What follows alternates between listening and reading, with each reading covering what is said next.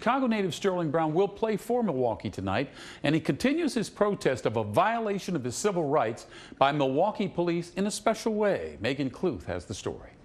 Just over 1 year after Milwaukee police arrested and used a stun gun on Bucks guard Sterling Brown, he's opening up about how the incident gave him personal insight to social injustices. The incident was just confirmation of what things I know that go on, in black communities.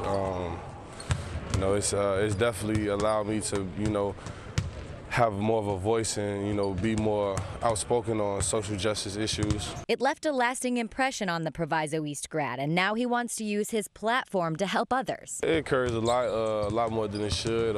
So that's, my job, just to bring a lot of awareness to it and, hopefully, like I said, change some of the tactics that go on, educate people on what, to do in certain situations. He's since teamed up with Puma, just last week debuting his reform sneakers. The shoe has black to represent the prison system and red for the blood of those sacrificed in the fight against oppression. It's definitely going to bring awareness, It's a large, fan base for, Puma, and once they see the shoe, they're going to want to know more about it. They're going to want to know more, to get more information, and it's just going to spread from there.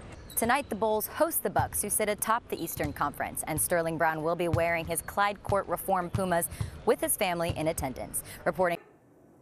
Hey, if you like that video, be sure to subscribe to our ABC7 Chicago YouTube channel.